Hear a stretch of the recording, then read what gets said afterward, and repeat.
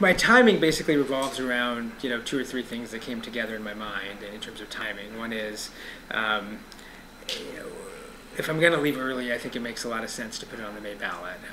There's already a slew of good candidates. I think that most of the people in the community who had to go through the thought process of would I disrupt my life to run for an open seat have gone through that thought process, and there's a pretty good field. And then, I think there's a few on the bench that may still jump in.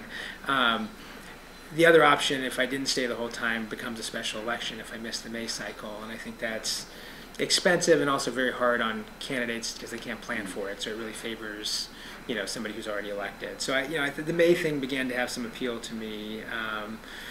I'd like to do the substantive work on this year's budget, which is what's going to happen the next 3 months. I'm particularly interested in finishing up what I started with the oversight of the Portland Development Commission. This will be the second year that I'm chairing the oversight of their budget, and the first year that they legally have to let us.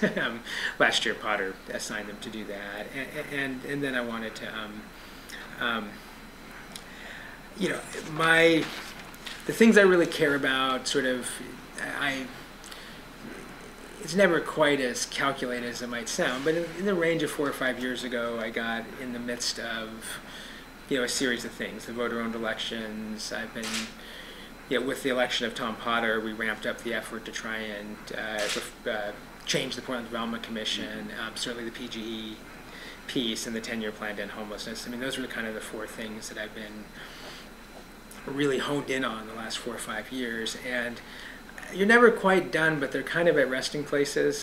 Anytime somebody's trying to describe something too logically that's basically in their gut, it doesn't always, it's not completely right, but it's really in my gut that it's time for me to go. I'm a little bit tired. I'm certainly a bit weary of being a public figure.